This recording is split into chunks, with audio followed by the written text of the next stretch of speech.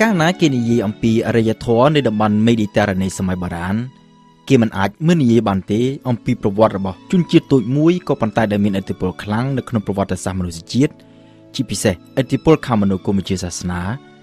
នោះគឺជនជាតិយវីសការស្វែងយល់អំពីជនជាតិយវីសសម័យបុរាណក៏ជាមូលដ្ឋានដ៏សំខាន់មួយដែរដើម្បីយល់ពីចំនួននៅដើមបូព៌ានាសម័យកាលបច្ចុប្បន្ននេះជនជាតិយវីសសម័យបុរាណអ្វីត្បិតតែរស់នៅក្បែរឆ្នេរសមុទ្រក្នុងតំបន់មេឌីទែរ៉ាណេក៏ប៉ុន្តែមិនមែនជាអ្នកជំនាញខាងដើរសមុទ្រដូចអរិយធម៌មេឌីទែរ៉ាណេផ្សេងទៀតដូចជាក្រិចកោះក្រែតនិងហ្វីនីស៊ីនោះទេ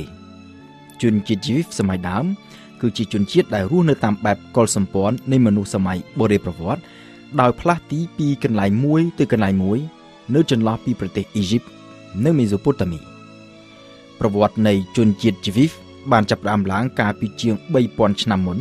នៅពេលដែលជនជាតិយវីសភៀសខ្លួនចេញពីភាពជាទាសករនៅអ៊ីជីបហើយធ្វើដំណើរកាត់តាមវាលរហោឋានឆ្ពោះទៅកាន់ទឹកដីកាណានគឺនៅម្ដុំអ៊ីស្រាអែលនិងប៉ាឡេស្ទីនបច្ចុប្បន្នដំណើររឿងដែលត្រូវបានរាយរាប់យ៉ាងក្បោះក្បាយនៅក្នុងគម្ពីរតូរ៉ារបស់ពួកយវីសនិងនៅក្នុងសញ្ញាចាស់នៃគម្ពីរបៀបរបស់គ្រិស្តសាសនាក៏ប៉ុន្តែអ្នកប្រវត្តិសាស្ត្រនិងអ្នកបុរាណវិទ្យានៅតែមិនទាន់មានការឯកភាពគ្នានៅឡើយជុំវិញដំណើររឿងនេះនៅក្នុងទឹកដីកាណានជនជាតិយវីសឬហេប្រឺបានចាប់របរកសិកម្មបង្កើតជារដ្ឋរួចហើយបានសាងសង់បូរីជាទីសក្ការៈមួយគឺទីក្រុងយេរូសាឡិមនៅខាងត្បូងទីតាំងដែលជនជាតិយវីសរស់នៅមានជនជាតិមួយទៀតដែលជាសត្រូវរបស់ពួកយវីសគឺជនជាតិហ្វីលីស្ទីនក្រុងយេរូសាឡិមរបស់ពួកយវីសត្រូវបានពួកបាប៊ីឡូនកំទេចចោលនៅឆ្នាំ588មុនគ្រិស្តសករាជហើយជនជាតិយវីសទាំងអស់ត្រូវបានគេជម្លៀសចេញពីទឹកដីកំណើតយកទៅបាប៊ីឡូនរហូតក្រោយពេលដែលអាណាចក្រពាក់សវាដណ្ដើមកាន់កាប់បាប៊ីឡូនបានទើបអធិរាជពាក់សអនុញ្ញាតឲ្យជនជាតិយវីសវិលត្រឡប់ទៅកាន់ប្រទេសកំណើតរបស់ពួកគេវិញក៏ប៉ុន្តែនៅឆ្នាំ63មុនគ្រិស្តសករាជទឹកដីអ៊ីស្រាអែលក៏ដូចជាទឹកដីភាគច្រើនផ្សេងទៀតនៅក្នុងតំបន់ត្រូវបានអាណាចក្ររ៉ូមចូលកាន់កាប់ត្រួតត្រាជនជាតិយវីសមិនសុខចិត្តទ្រាំរស់នៅក្រោមការត្រួតត្រារបស់អាណាចក្ររ៉ូមក៏បាននាំគ្នាងើបឡើងបង្កើតជាចលនាបះបោរប្រឆាំងទៅនឹងអាញាធរនៃអាណានិគមរ៉ូមក៏ប៉ុន្តែចលនាបះបោរនេះត្រូវបានទាហានរ៉ូមវាយបំបាក់ក្រុងយេរូសាឡិមត្រូវបានវាយកំទេចចោលជនជាតិយវីសទាំងអស់ត្រូវបណ្តេញចេញពីទឹកដីកំណើតសាជាថ្មីម្ដងទៀតហើយដែនដីអ៊ីស្រាអែលទាំងមូលត្រូវបានអាណាចក្ររ៉ូមប្តូរឈ្មោះទៅជាដែនដីប៉ាឡេស្ទីនវិញការដែលអាណាចក្ររ៉ូមប្តូរឈ្មោះដែនដីអ៊ីស្រាអែលទៅជាប៉ាឡេស្ទីននេះទំនោរជាមានបំណងចង់ដាក់ទោសដល់ជនជាតិយវីសដោយសារតែប៉ាឡេស្ទីនគឺជាឈ្មោះคล้ายពីហ្វីលីស្ទីនដែលជាជនជាតិរស់នៅខាងត្បូងជាប់នឹងទឹកដីអ៊ីស្រាអែលហើយដែលជាសត្រូវចាស់ឆ្នាំរបស់ពួកយវីសចាប់តាំងពីត្រូវបានបណ្តេញចេញដោយអាណាចក្ររ៉ូមជនជាតិយវីសត្រូវបែកខ្ចាត់ខ្ចាយទៅរស់នៅជាសហគមន៍នៅបរទេសហើយលែងអាចវិលត្រឡប់ទៅកាន់ទឹកដីកំណើតបង្កើតទៅជាប្រទេសជាតិវិញជារៀងរហូតនៅក្នុងអំឡុងពេលនោះអស់រយៈពេលប្រមាណជា 2000 ឆ្នាំទឹកដីអ៊ីស្រាអែលដែលប្តូរឈ្មោះទៅជាដែនដីប៉ាឡេស្ទីនលែងស្គាល់ឯករាជ្យដោយត្រូវមហាអំណាចប្តូរដៃគ្នាគ្រប់គ្រងពីមួយទៅមួយក្នុងនោះភាគច្រើនគឺក្រោមការកាន់កាប់របស់មហាអំណាចកាន់សាសនាអ៊ីស្លាមនៅចុងក្រោយនៅដើមសតវត្សទី20ទឹកដីប៉ាឡេស្ទីននេះត្រូវស្ថិតក្រោមអាណាព្យាបាលរបស់ចក្រភពអង់គ្លេសរហូតដល់ក្រោយសង្គ្រាមលោកលើកទី2សហគមន៍យវីសនៅបរទេសបាននាំគ្នាវិលត្រឡប់ទៅទឹកដីកំណើតវិញហើយនៅឆ្នាំ1947ក្រោយពីអង់គ្លេសបានសម្រេចបញ្ចប់អាណាព្យាបាលលើដែនដីប៉ាឡេស្ទីនមហាសន្និបាតអង្គការសហប្រជាជាតិបានចេញសេចក្តីសម្រេចបែងចែកដែនដីប៉ាឡេស្ទីនជារដ្ឋឯករាជ្យពីរដាច់ចេញពីគ្នាគឺរដ្ឋមួយសម្រាប់ជនជាតិអារ៉ាប់ប៉ាឡេស្ទីននិងរដ្ឋមួយទៀតសម្រាប់ជនជាតិយវីសសេចក្តីសម្រេចបែងចែកទឹកដីប៉ាឡេស្ទីននេះត្រូវបានអនុម័តដោយសម្លេងភាគច្រើន2ភាគ3ក៏ប៉ុន្តែគ្រប់ប្រទេសអារ៉ាប់ទាំងអស់បាននាំគ្នាបោះឆ្នោតប្រឆាំងដោយពួកគេជំទាស់មិនចង់ឲ្យបង្កើតរដ្ឋសម្រាប់ពួកយវីសដែលគេចាត់ទុកថាជាជនបរទេសរស់នៅក្នុងទឹកដីប៉ាឡេស្ទីនពីព្រោះថានៅពេលនោះនៅក្នុងទឹកដីប៉ាឡេស្ទីនទាំងមូល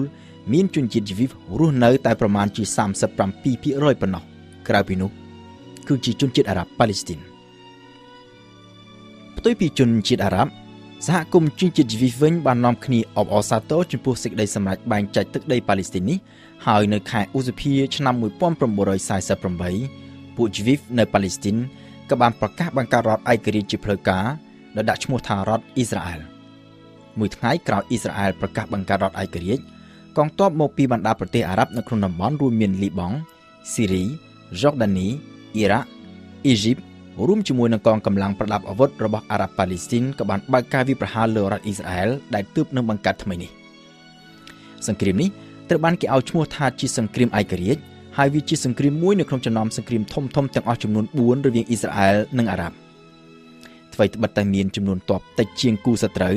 អ៊ីស្រាអែលតែងតែយកឈ្នះលើប្រទេសអារ៉ាប់នៅគ្រប់សង្គ្រាមទាំងអស់នេះហើយនៅរៀងរាល់លើកដែលអ៊ីស្រាអែលឈ្នះសង្គ្រាមអ៊ីស្រាអែលបានដណ្ដើមកាន់កាប់ដែនដីមួយផ្នែករបស់គូសត្រូវចាប់ពីពេលនោះមក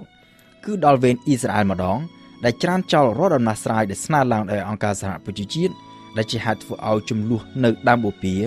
ត្រូវអូសបន្លាយរហូតមកទល់នឹងពេលបច្ចុប្បន្ននេះ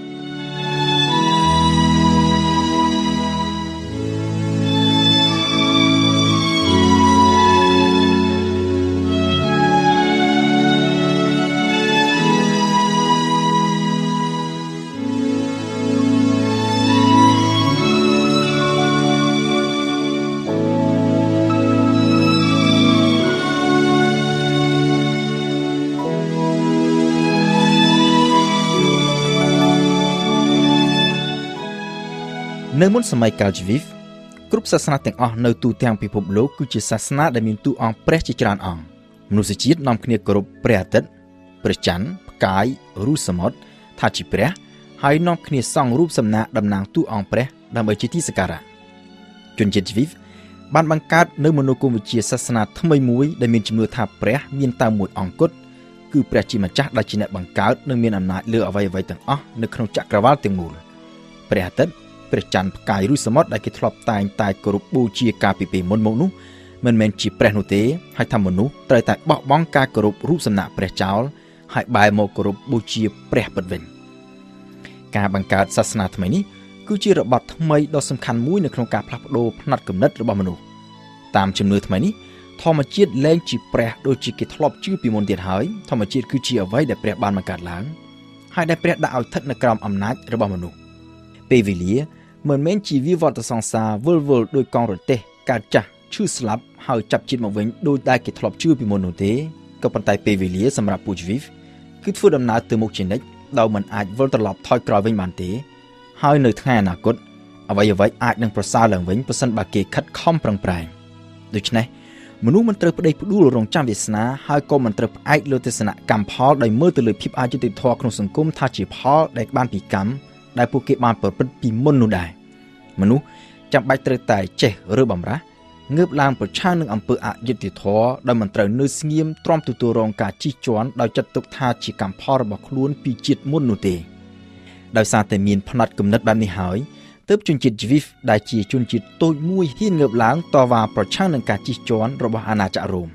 ការតវ៉ាបះបោរដែលធ្វើឲ្យជនជាតិជីវីវត្រូវអាណាចក្ររ៉ូមបណ្តេញចេញពីទឹកដីកំណើតទៅរស់នៅរប៉ាត់របាយគ្មានស្រុកគ្មានទេសនឹងគេអស់រយៈពេលរាប់ពាន់ឆ្នាំក៏ប៉ុន្តែផ្នត់គំនិតនេះបានជះឥទ្ធិពលដល់មនុស្សយ៉ាងច្រើនរហូតមកទល់នឹងសព្វថ្ងៃនេះជាពិសេសចំពោះប្រជាជននៅតាមបណ្ដាប្រទេសលោកខាងលិចដែលមានជំនឿនិងវប្បធម៌តាមបែបជីវីវឬគ្រិស្តសាសនា